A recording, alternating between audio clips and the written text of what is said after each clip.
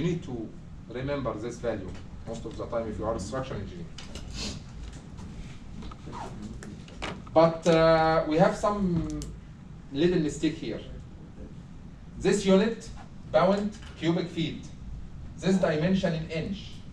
This dimension in inch. Doesn't make any sense. You need to divide by 12. You need to divide by 12. Then I can tell you what is the value of your dead load or on weight of your beam. Your value will be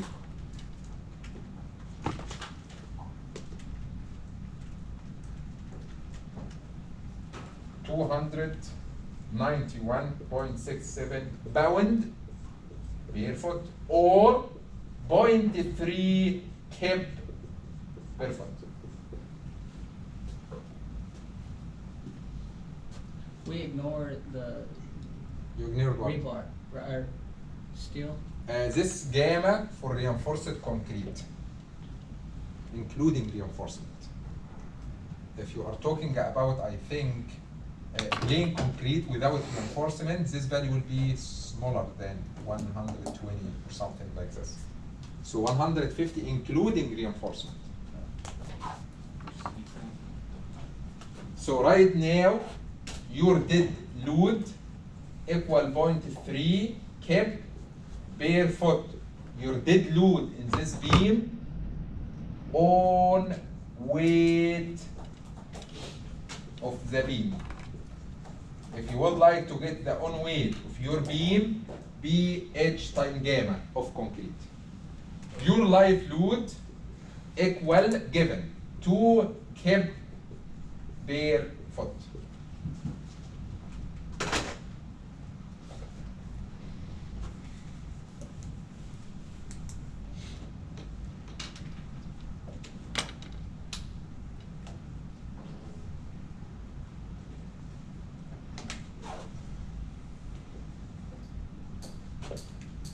Your W ultimate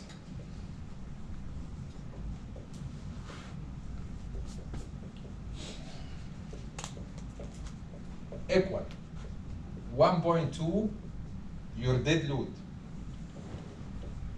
plus 1.6 your life load. You can get your ultimate factored load.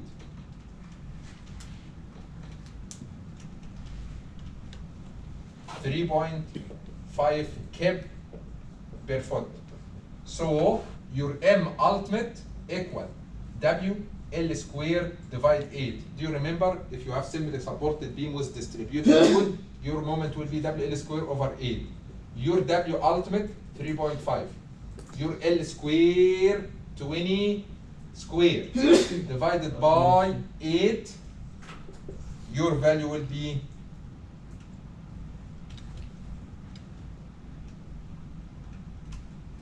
175 kb foot. According to structure analysis results, the ultimate moment on this beam as a structure analysis equal 175 kb foot. This value coming from factored load, your dead time 1.2, your life time 1.6. You can get your factored load. From factored load and structure analysis, W square over 8, I can tell you what is the value of M ultimate.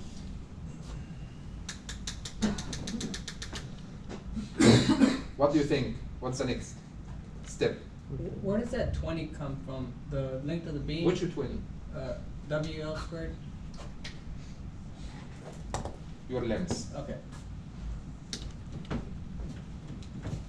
What will be the next step? You have two options. Do you remember? You can assume area steel, or you can get your row required. Let's do it row required. Rn equal M ultimate over phi B depth. I forgot something here. Your depth of steel reinforcement maybe something 17, for example. And you have here 3-inch cover. This value can be assumed. 2 to 3-inch.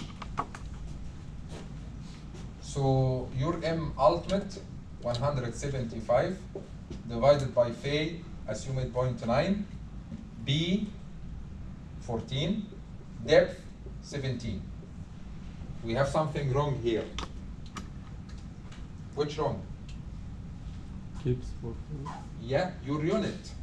This one kept foot. This one inch, inch. This one kept foot.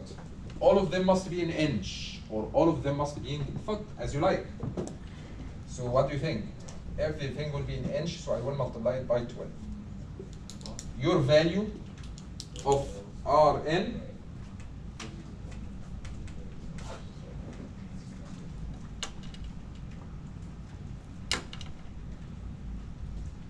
(9.8). What is the rho required?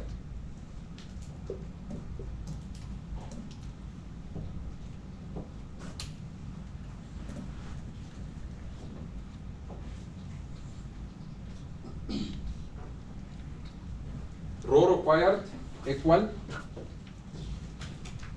I am done with Rn. Rho required equal 0.85. Anybody remember what is the value of FC prime? 4,000. 4,000, it's 4. I would like to make everything in kip. Divided by F yield, 60,000, 60. 1 minus square root 1 minus 2 Rn, your Rn 9.8 divided by 0.85 F prime C 4. I can get my rho required.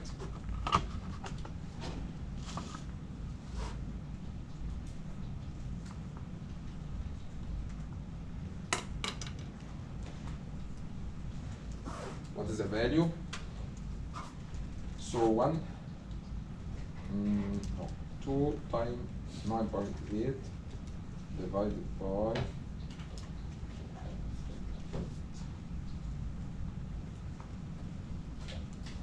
Error. yeah.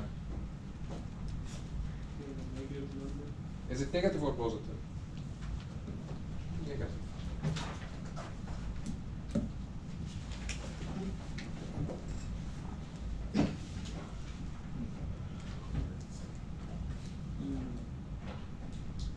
You know what is wrong here? This one is square. Rn M ultimate phi B square, not D only. So this value will be completely different. 175 times 12 divided by 0.9 phi 14 phi 0.57. 0.58. yeah 0.57 158. So this value 0.58. That makes sense. Time 2 divided by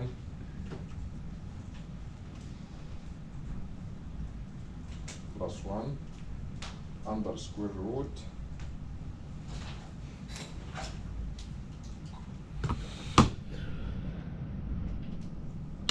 minus 1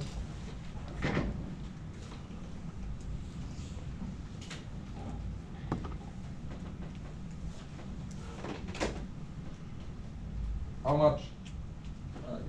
0.01. Yes, 0.01 inch square. So area steel required. Remember, any row equal area steel divide BD. So area steel required will be row required time B time D. So 0.01 times 14 times 17 inch.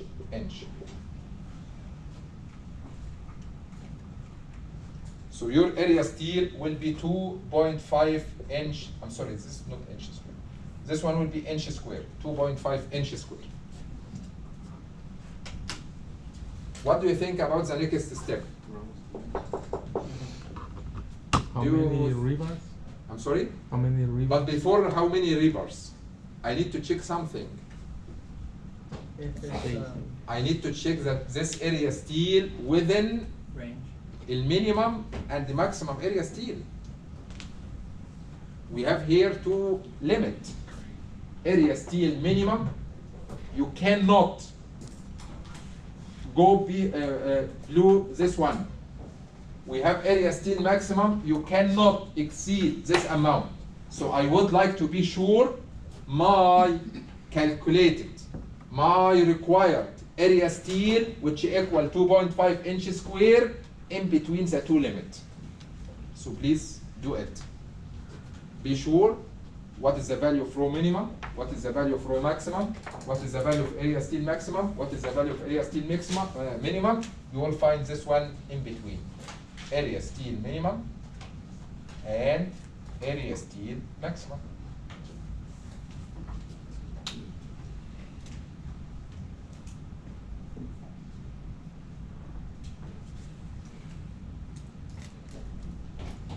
So I think finally, if this check is okay, finally your beam will be 14 inch, 20 inch. Your steel required here 2.5. I think you can pick number 9. Number 9, area equal 1 inch square. So 2.5 divide 1 inch square equal 2.5 bars. You can round it to 3 bars. So number of bars will be 3, number 9 bars. Here is your design.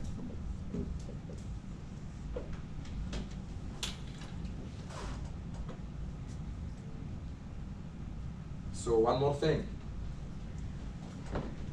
We have only geometric of your building span, how much load actually we got or calculated to our dead load. Our live load not given, sometimes not given, maybe given or not given.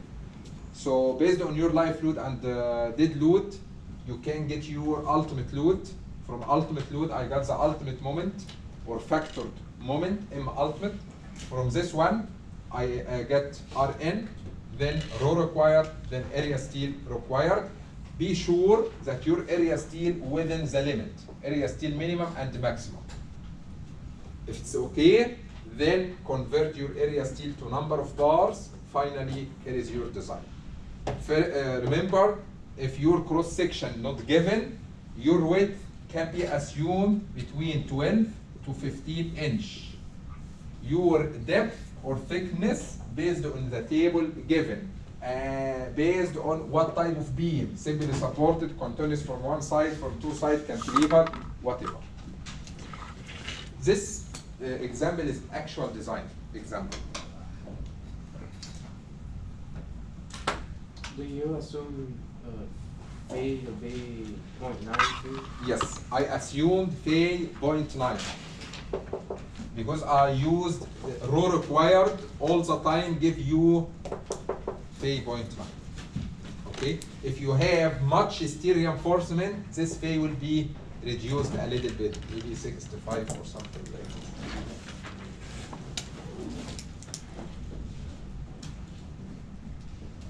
What's the time right now?